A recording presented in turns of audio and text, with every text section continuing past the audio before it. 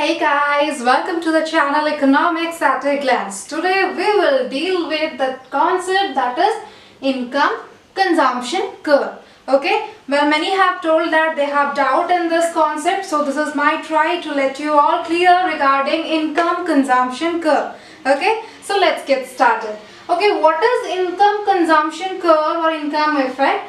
Basically, it is the change in consumers' purchase due to change in money income. That means when your money income changes, what change occurred in your purchasing behavior? That is called income effect or income consumption curve. Okay, before moving to the concept, let's just give a brief of new concept, that is, see, this is what this is. This is budget line, right? So this is budget line and this is your indifference curve. And this is your equilibrium point. This thing we have already covered. When the price of one commodity, let's say X, increases or decreases, what happened? When the price of one commodity changes, the budget line will rotate. Yes or no? So the position of indifference curve also changes. Yes or no? So this is generally due to an effect that is called as price effect. Okay? And price effect is equals to income effect plus substitution effect. Okay, so price effect we will deal with later, because individually first we will cover what is income effect, what is substitution effect. After knowing this two effect individually, we will go to this price effect. Yes or no? Okay, so let's see what is income consumption curve or income effect. Okay, we have known the definition, what is income effect, what is income consumption curve. Graphically we will show, because graph is very important in this concept. Okay, so let's say we will take two normal good. Let's take shoe in x-axis and clothes in y-axis. Okay, fine, shoe in x-axis, clothes in y-axis. This is your budget line and this is your indifference curve. And the point of tangency, what I have called, it is consumer equilibrium. That means at this position the consumer has operated. Okay, so let's say in this amount of income the consumer have purchased two clothes and two shoes. Okay, now I will tell you, now the consumer income has been increased. Okay, when your income increases, what you will do? You will purchase more thing. Yes or no? Suppose I will tell your income has been increased. In case of income increase, what happens? Budget line shift. So here your budget line shifts. Okay. Now your indifference curve will also shift. Why? Because you will purchase more. Let's say your indifference curve shifts to here.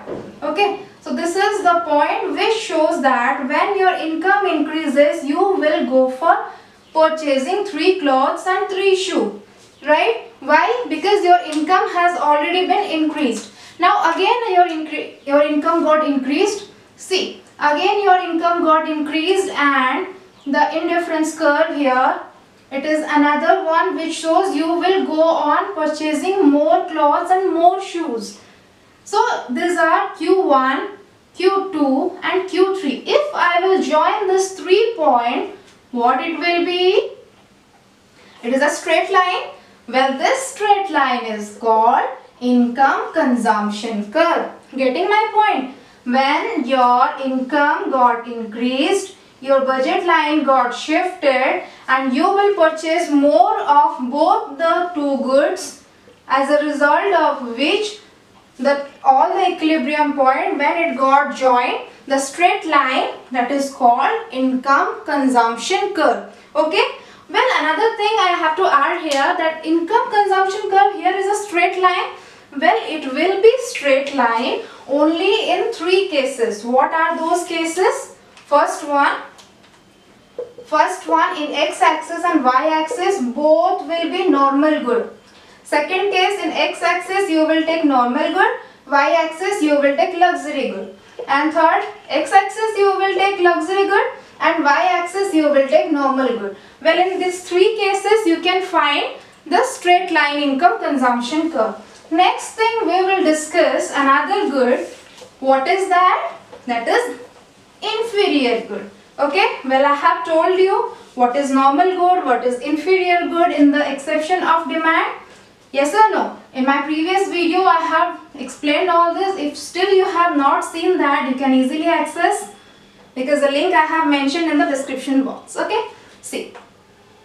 Let's say we will take a normal good, let's say Adidas shoe. Okay, Adidas shoe, and an inferior good, let's say a local shoe. Okay.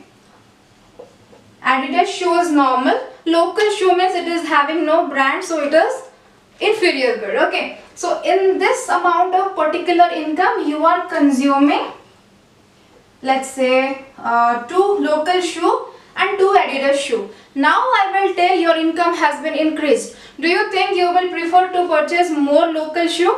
No, you will prefer to purchase more Adidas shoe and less amount of local shoe. See, when income increases, your budget line will shift parallelly.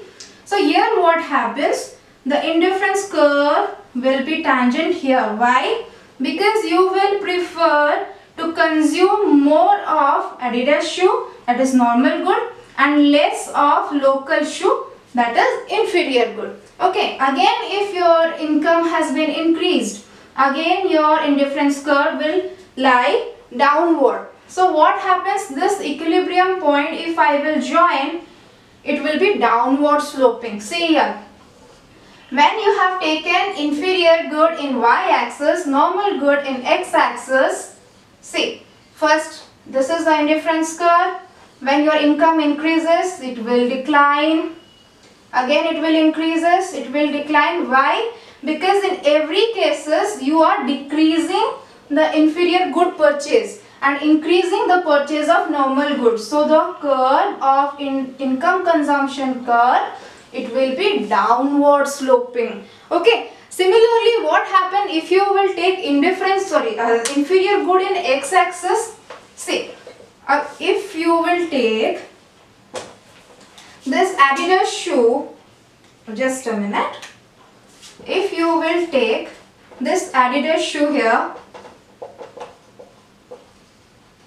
and local shoe here, what happens? Exactly opposite. See, previously it was your budget line and here you are consuming. Now your income has been increased, so your budget line has been shifted. Yes or no? Budget line has been shifted, so what you will do? Purchasing more of Adidas shoe and less of local shoe. So what happens? Here will be your indifference curve. That means purchasing more Adidas shoe and less local shoe. So what happens here? If you will take inferior good in x-axis and normal good in y-axis, what happens? See,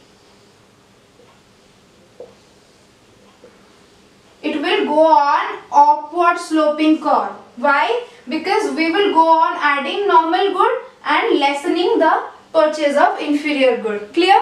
Why it is so? So overally, if I will show you the 3 goods or 3 cases in one graph, see, it will be a straight line when the case of normal good. It will be a downward sloping curve in case of when you will take inferior good in y-axis.